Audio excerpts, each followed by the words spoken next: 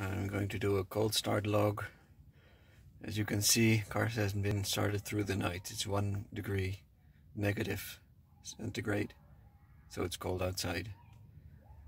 And the only thing you shouldn't look at is the lambda value, because my sensor is broken. I need to replace that, but that doesn't kick in during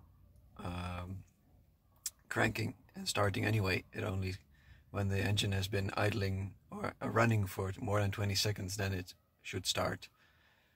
In this case, it'll still then give faulty readings, but that doesn't really matter because we're only on about the cold start cranking and cold starting.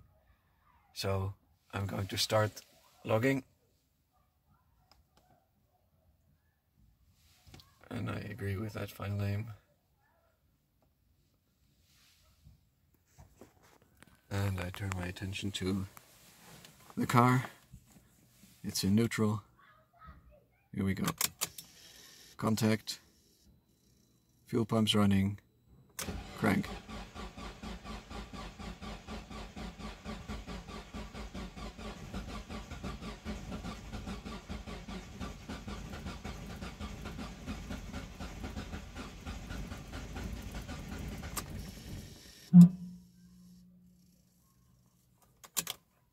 Second attempt.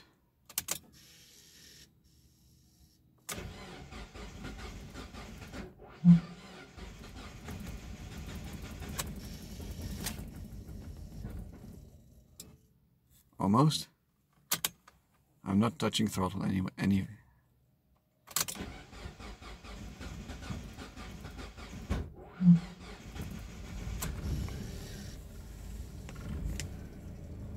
And there we are.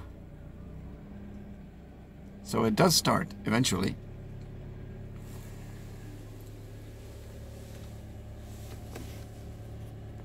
And then all the vitals are okay. Except for the O2 sensor, of course, which I just explained.